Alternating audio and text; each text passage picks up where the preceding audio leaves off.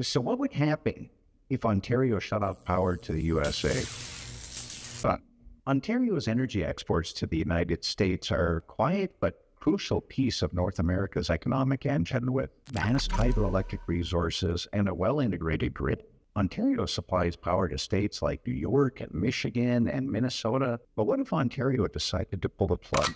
I mean, the consequences would be severe, both economically and diplomatically, and could lead to serious retaliatory action from the United States. I mean, the immediate impact is pretty much an economic chaos.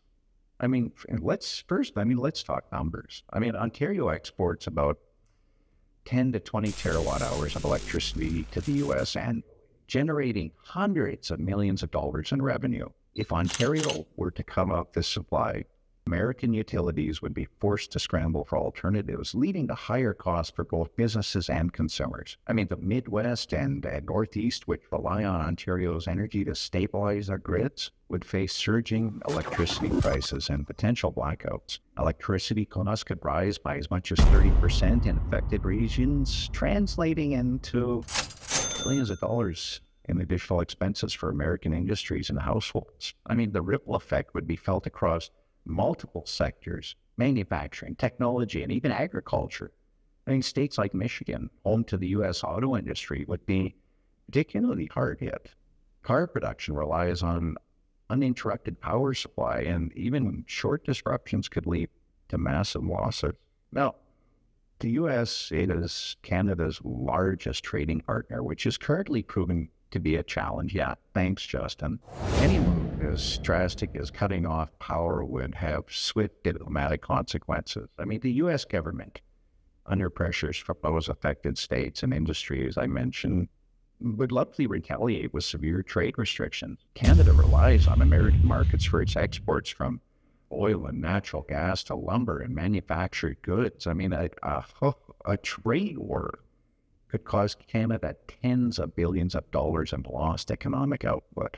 Now, we've seen how quickly the U.S. reacts to perceived economic threats. I mean, just look at how they handled tariffs on Canadian aluminum and softwood lumber. I mean, if Ontario unilaterally decided to halt electricity exports, Washington would respond aggressively, possibly cutting off energy imports from Canada and imposing tariffs on other Canadian industries, or even restricting cross-border business operations.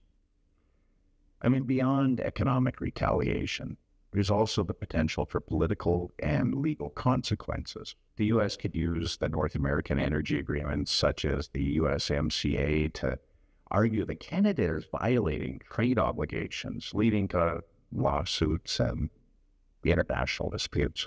Now, in an extreme scenario, the U.S. could explore direct intervention. While outright military conflict is unlikely, economic sanctions or even cyber retaliation could be on the table. I mean, think of the cloud on a server in the U.S. being shut off. The U.S. has the history of responding forcefully when its economic security is threatened.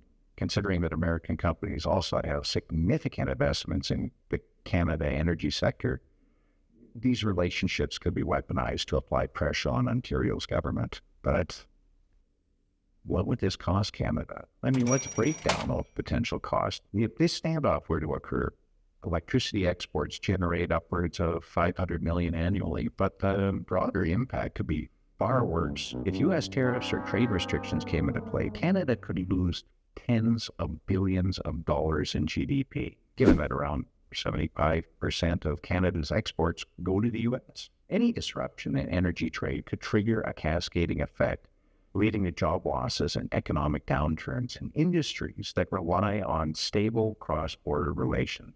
And investors, seeing an increased instability, would likely pull back from the Canadian market, affecting stock prices and overall business confidence. I mean, the loonie could drop sharply, making imports more expensive and further driving up inflation.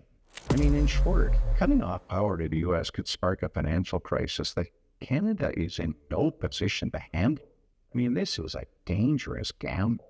And so the idea of Ontario shutting off power to the U.S. may sound like a bold political move, but the consequences would be devastating for both sides of the border. While the U.S. would experience short-term pain, the long-term effects on Canada and its economy could be catastrophic. From trade retaliation to legal battles and potential diplomatic fallout, the risks far outweigh any perceived benefits. Canada and the USA have built an energy partnership that benefits both nations.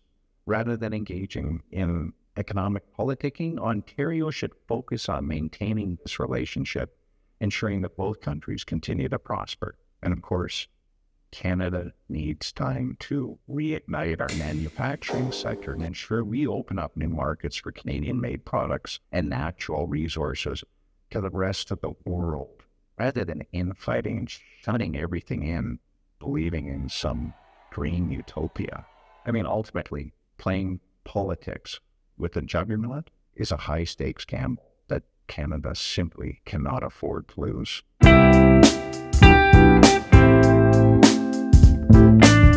Hey, did you guys enjoy this video? Hey, tap the subscribe button now.